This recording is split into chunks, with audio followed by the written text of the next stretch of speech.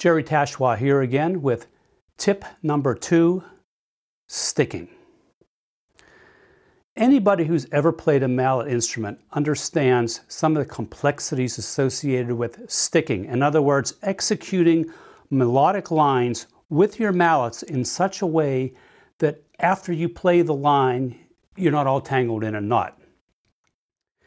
I've also found that if I take my time and if I look at a specific melodic section and actually figure out which hand makes the most sense to hit certain notes, if I could spend the time at it, then it becomes sort of my weapons later on. In other words, it gets stored into my subconscious, and later on when that same kind of melodic lick will re-emerge, that I've already had a resolution for it and I know how to do it.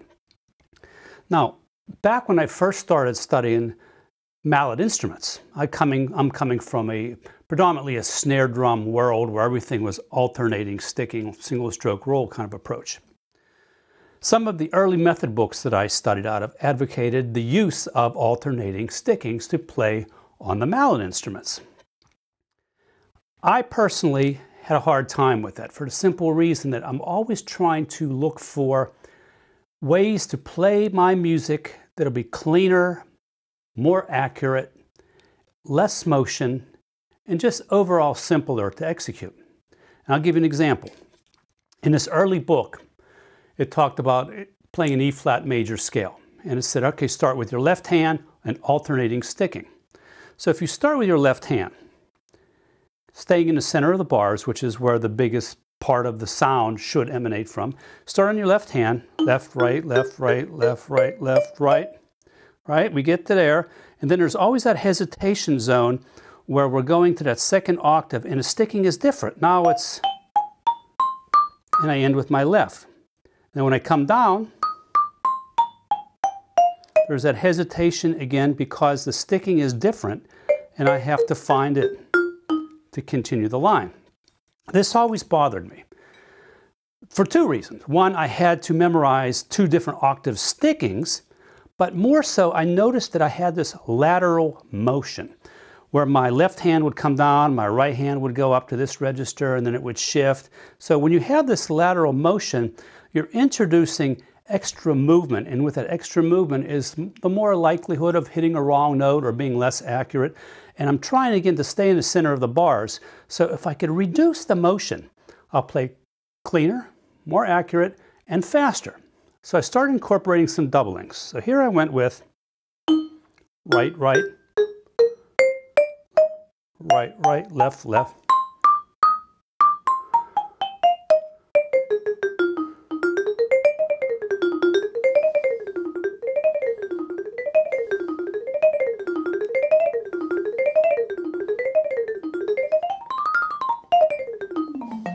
So as you can see, immediately I got rid of the lateral motion. Again, the general rule is reduce motion, increase accuracy, speed, and the ability to play clean, fast, accurate lines with no mistakes. So I got rid of the lateral motion. It allowed me then to continue to have my hands in the center of the bars where again you want to be, which is the strongest sound that you can get out of mallet instruments, and it just makes sense. So I did this kind of thing all the time.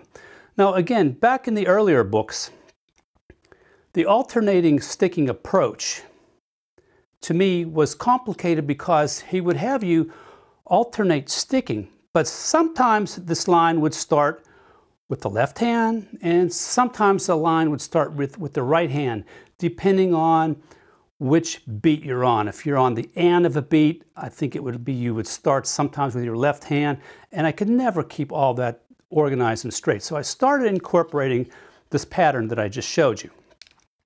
In my method book, which is a contemporary mallet method, an approach to vibraphone and marimba, I went through all of the keys, every one of the major scales, and I came up with a sticking suggestion. I always say suggestion because if somebody else has a better idea, I'm open to it, but these are kind of things that I came up with. So these sticking suggestions allow you then to play 2 octave scales where you're basically playing the same sticking for both octaves, and you're trying to reduce motion so that you can stay in the center of the bars and play faster and cleaner. So I went through every one of the scales and gave you a suggested sticking pattern. Now, obviously, we practice scales for a couple reasons. We practice scales so that we can hear relationships of pitch. We want to be able to hear what the third sounds like. We want to be able to hear what the root to the fifth sounds like, what the leading tone T to Do sounds like. We also want to be able to hear key centers. You want to know what C sounds like, what D flat sounds like, what D major sounds like. All these things are important as you're practicing your scales. However, scales are not real musical. You're not going to go to a concert and hear somebody say, ladies and gentlemen, I'm going to play for my next piece a C major scale up and down 2 octaves. It won't happen. It's not very musical.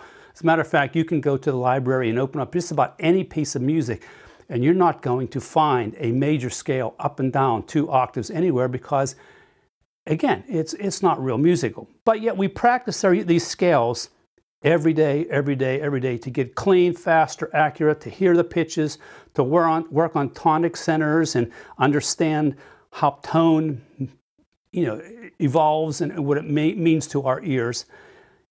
At one point, you need to get to the point where you know your scales. There's no question you can play a scale up and down. At that point, we need to quit playing scales and we need to just kind of like improvise a little bit. And this is something I'll get into in one of our further tips.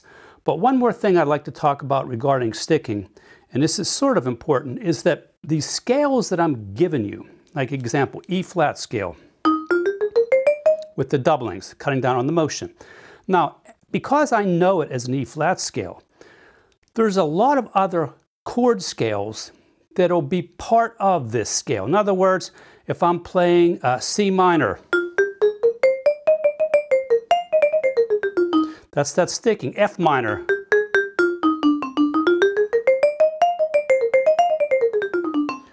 D minor 7 flat 5.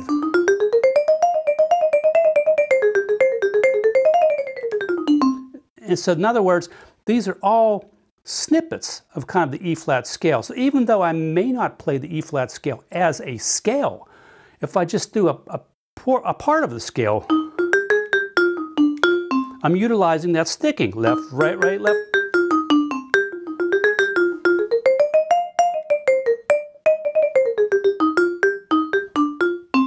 So sticking is one of those things we really have to pay attention to. We have to understand what the goal is. The goal is to make music and make it sound good. And our sticking is just something that we have to utilize and be aware of to allow us to be musical, but yet not something that we're over concerned about. In other words, if we practice our scales, if we practice these licks that I'm talking about, eventually they will come back subconsciously within our playing only because we know how to incorporate some of those doublings in different melodic passages that make sense. So anyway, that's it for this concept on sticking. Hope it helps a little bit. We'll be doing another mallet tip number 3. Hope you look for it and enjoy yourself. Thank you so much.